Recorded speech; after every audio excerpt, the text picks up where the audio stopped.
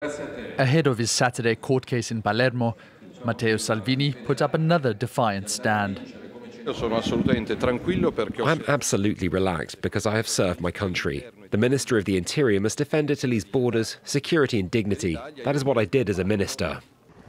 Italy's former interior minister is facing charges of kidnapping relating back to August 2019, when he refused to let more than 100 migrants disembark at an Italian port. This is a pirate ship that collected immigrants in Libyan waters on August the 1st, 2019, and collected immigrants in Maltese waters on August the 2nd. It is a ship that has the right to have 19 immigrants on board, and in the end had over 150 of them on board.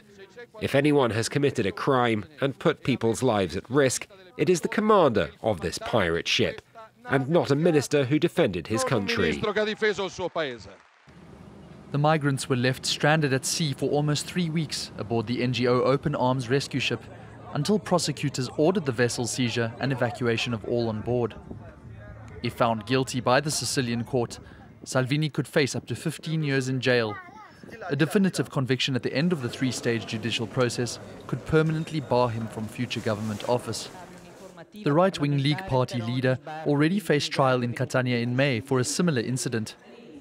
In July 2019, he blocked more than 100 people from docking for 6 days until other European allies agreed to resettle them. But prosecutors asked the judge to drop the case on the grounds that Salvini's decision didn't violate international treaties and therefore couldn't be considered kidnapping.